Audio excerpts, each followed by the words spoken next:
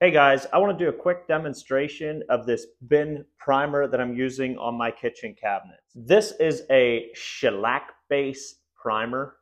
I have no idea what shellac base is. I'm not going to pretend I know, but all I know is this stuff is wicked, wicked stuff. So you're supposed to be able to paint very, very smooth surfaces without sanding. So in my case, I have stained cabinets, very smooth. I did sand these. Supposedly it's not necessary, but I did it anyway. Very, very high stain blocking ability. This stuff is just very, very intense to work with. It's like 70 bucks a gallon or something like that. So it's expensive, but super good stuff. I'm going to demonstrate what it's like to paint one of these cabinet doors with this stuff. It dries almost instantly. It's ridiculously fast drying, which makes it really difficult to work with. So what I'm doing here on these cabinets is I've got some grooves in my cabinets, and that makes it difficult because I'm going for an entirely foam roller finish. I don't want any of the brush marks. So this is the roller that I have, high density foam that's made for doors and cabinets. Now with how fast drying this stuff is, you're going to have to brush and come along with your roller very, very quickly if you want to get rid of all those brush marks, which I have no choice but to brush in these grooves. There's no other way to get that, but you need to come along really quickly with your foam roller to get rid of any of those brush marks. And you can just tell when you put this stuff on just how the adhesion on it, like it just immediately sticks, unlike anything I've ever seen before. So basically what I've been doing, just a little bit at a time around the door so that you can get rid of those brush marks. I mean, you only have a few minutes to work with this until those brush marks are not going to be removable, or you won't be able to roll out the brush marks with your foam roller.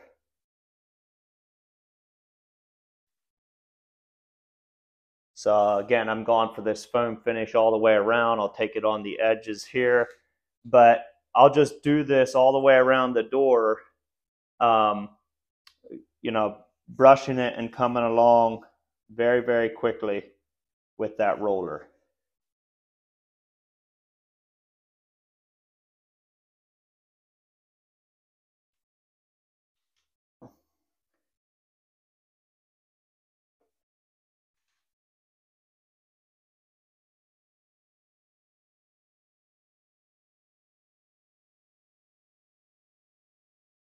Now I'm using a very cheap, almost disposable type brush. And the reason for that is I'm really not worried about, I mean, none of these brush marks are going to be seen. I'm only using it to get in the grooves.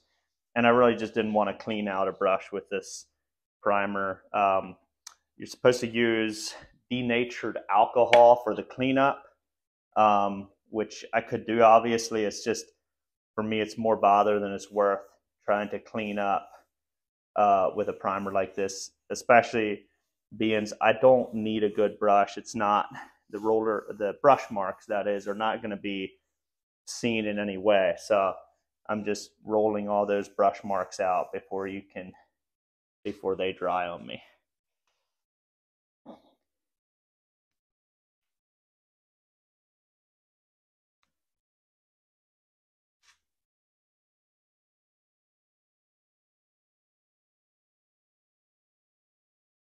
Go ahead and flip this around so I can get to the other side.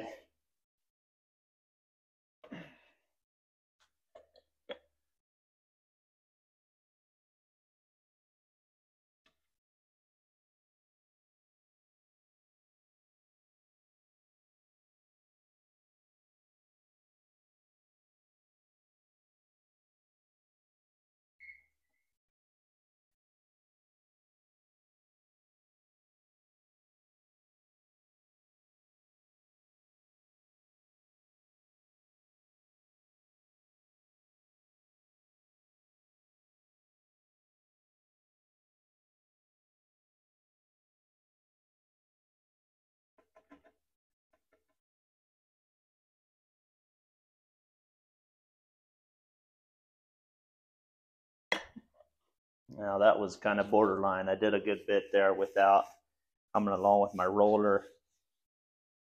It was a little risky. I did a little bit too much, but I think it's going to work out just fine. Let's try to get, yep, there we go.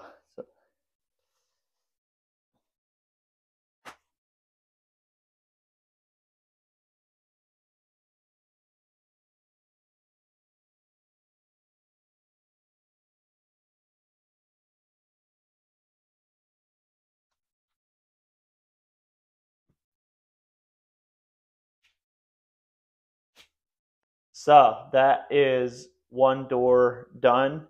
All my brush marks are gone, but again, to do it like that, you're gonna have to work very quickly. This is the way that I laid out my doors to brush and roll them. I wanted to be able to access all the edges, and I don't like to have the doors standing up against a wall or something. This way, it'll keep from running at all, and you'll be able to get around to all your edges. You won't be setting a painted edge down onto the floor on a piece of cardboard or whatever. And then all my drawers, I have taped all the way around the face. So yeah, again, this I highly recommend this bin primer. It's just you kind of have to learn how to work with it. It's a little difficult to work with, but you can tell the adhesion on this stuff is just amazing, and I am a big fan of this primer. Thanks for watching. If you're new to my channel, if you're just trying to figure out what bin primer is all about, check out my channel. I'm in the midst of a crazy adventure in Detroit, flipping a house. Check it out.